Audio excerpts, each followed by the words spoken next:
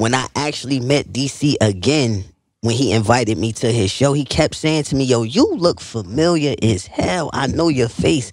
By that time, I had hair on my face. You told him, though? How you know? Yeah. So when I told and I explained to him, I was like, yo, I'm transitioning. You feel me? I got hair. And when I met you the first time, I ain't have no hair. I had a low cut. He like, yo, exactly. He like, yo, I knew you look familiar. He said even when he saw La Mecca, he kept saying like, I know. He like, I know this nigga. Like, I know. He like the character. I know this nigga from somewhere. Like, nigga just look a little different, and it was the facial hair. Right. So look, you just mentioned that we gonna go there. I was waiting for you to mention so we can go there. You mentioned it. Let's talk about the transition. You know what I mean? How you went from female to male, and then educate us on it. Because a lot of people don't. Look, that's. So let me just say this, because a lot of people, including myself, you know what I'm saying. I'm really not. I don't really know as much about you know what I mean, the whole community. Yeah. That, you know what I mean, at large. But this is why I like coming on these platforms. That's why I was like, yo, let me come through and just educate people on there and put them on. Because we don't know a lot of black people. Exactly. Like, exactly. Right? But you you're a unicorn for sure. Nah, you probably know people and just don't know. You know and don't believe know. it or not. Absolutely, you understand what I'm saying? But that's why when you said something about the DJ situation, I was about to get into that because I was the first female DJ in Patterson. Years ago. Right? So this is why my story is the way it is for me. Like, I don't take away from anybody that's transitioning. I feel like they don't ever want to speak on their past. That's dumb.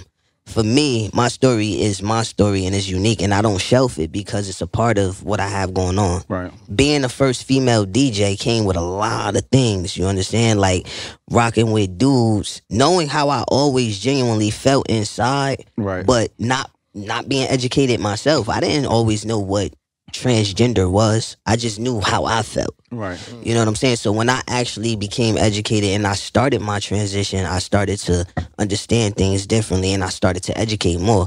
But yes, I was the first female DJ in Patterson. I should say Jersey, because I really didn't know any other female DJs from Jersey. And I started very, very young. Like my 21st birthday party was thrown by Miss Teresa. If anybody know, from the guitar bar, like she had the LGBTQ community on Smash, still do. Yeah, that's what I'm not familiar with. To this day, like big, you know. And I started in that lane, but I started from there. You know, first female DJ. I started DJing, and I did a lot with Miss Teresa. Shout out to her. I went on tour with Trina. I did stuff with Joel Santana, Corey Guns. I had a lot of experiences through this woman, so shout out to her. But it was a lot, just being a female, dealing with a lot of, like a predominantly male industry. Right. But also, it was different for me because I knew how I felt.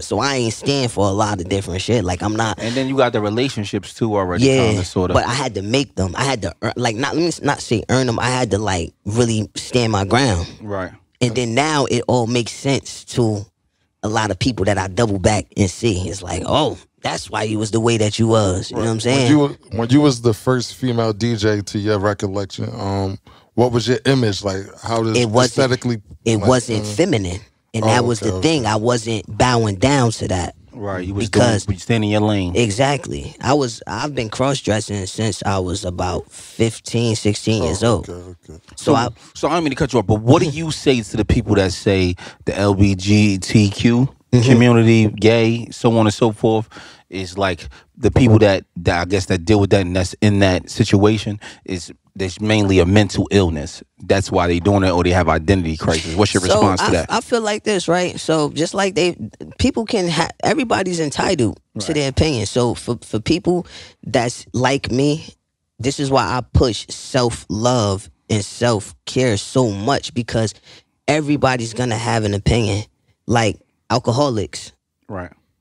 It becomes a mental illness after a while, right, because you depend on it, right?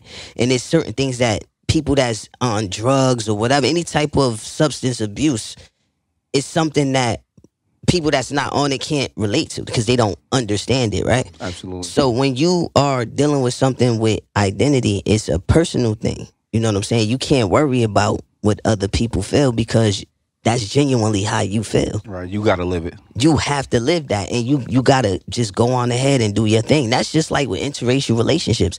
That's just like with regular same sex relationships, whatever. You understand what I'm saying? Yeah. People that's in the streets. Like, everybody vice is different. You know what I'm saying? So that don't really phase me like that. People can say whatever they want to say. Oh, it's a mental illness. Okay. That's Okay. your opinion. Yeah. What What's else? next? I got a regular job. I live my life regular just like everybody else. Right. You don't let it define don't. your circumstance. I don't. That's just like single mothers, right? You don't have no control of. People feel like if you ain't no fathers in the house, you don't got no control of your kids.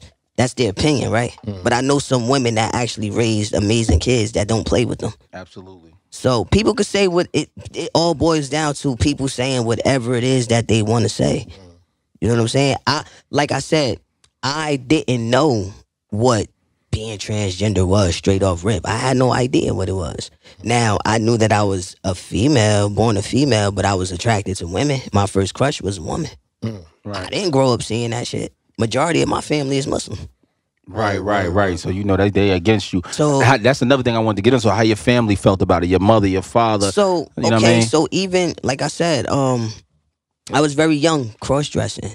I came out very young as being a lesbian, as being gay. Like, I heard you on the last podcast, you was saying like you was wanting to go out with your cousins and you was acting girly just to be able to go out. Not even acting girly. I just was hanging with them because I wanted to be outside. I'm the baby. Got you. Out of my generation, I'm the baby.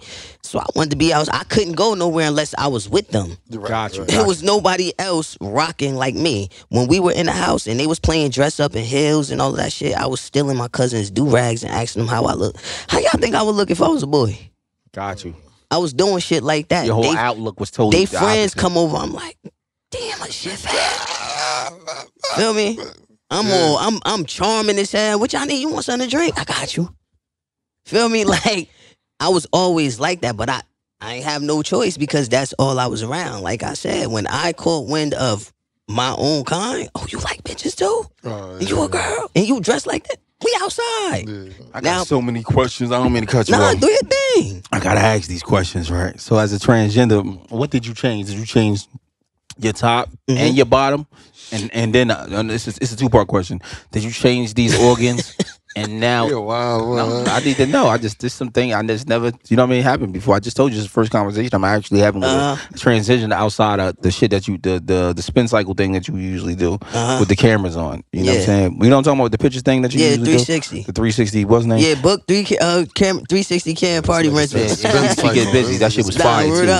Me and my wife we post that shit once a year for every 3 years. I love it. You go out at them. You know what I mean? Nah, real talk. So, what body parts did you change, and do you still like if you change the bottom area, I mean this area? So look, do you still? I'm saying, do you feel like sexual satisfaction? How do you get satisfied? Right, so how do you satisfy? I know what you're trying to say, Louis. Drink your fucking drink. I don't know what to ask you, my boy. I'm being honest with you. You asking typical questions that everybody want to know. That's the first thing people want. You gotta. Right, we he don't know. That's the first thing. thing. We got to bet. GL says it's plastic. I said, nah, she changed it. So listen, it is procedures that you can actually go through to have bottom. It's a such thing as bottom and top surgery.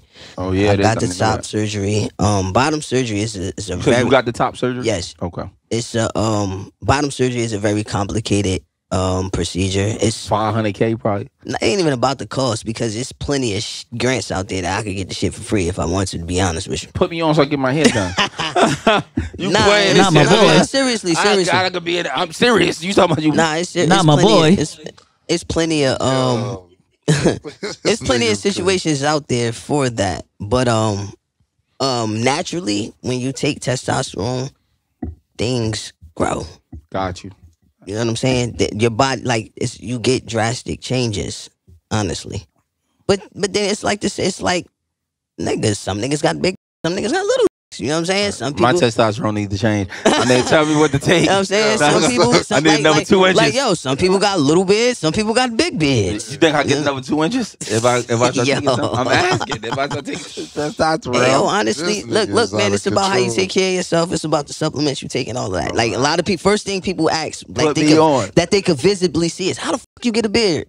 Yeah. You know what I'm saying? Like I was telling you earlier, Ma, I love I you. just You wanted know, to know. I Ma, just wanted to know if it was the same as that.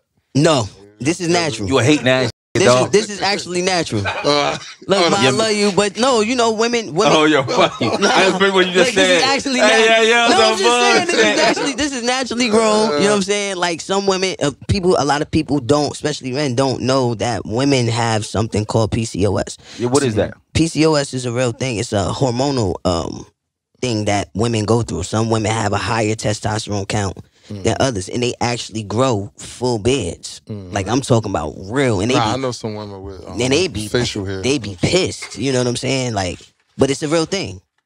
So Dave. yeah, and just so happened that some of the women in my family had that. You know what I'm saying? But yeah, for me it was a plus, of course, because once I started, I wanted, of course, I wanted full beard, and it just came naturally, and that's that situation. Hey, yo. Yeah, but it's been a journey for me, but I don't regret anything because this